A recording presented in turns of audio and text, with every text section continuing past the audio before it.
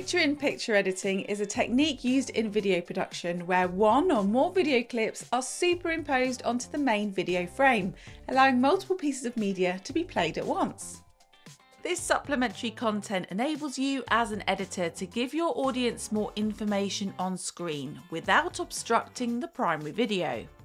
Although this configuration might seem like it may be confusing to the viewer with more than one thing happening at once, we're actually pretty used to it.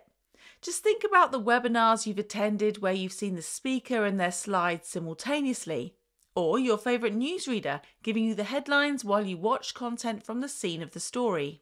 If esports is your thing, you'll have seen this technique used while you watch the gamers narrate the action on screen as they play, while reaction videos on exciting Saturday night television game shows use picture-in-picture editing frequently.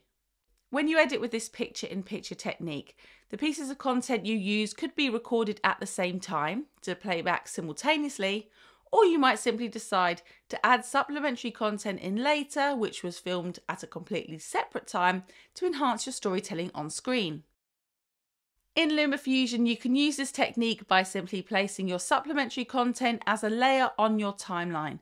That's the video you want to superimpose onto your main clip, and double tapping to enter the frame and fit editor.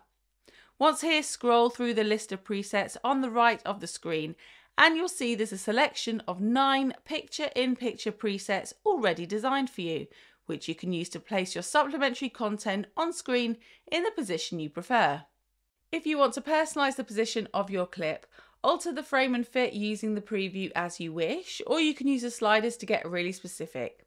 Many editors like to save their own preset for their picture-in-picture editors so that their videos will look exactly the same each time and branded how they like it. So to do this, you're going to position your clip how you like it on screen using the preview box like this.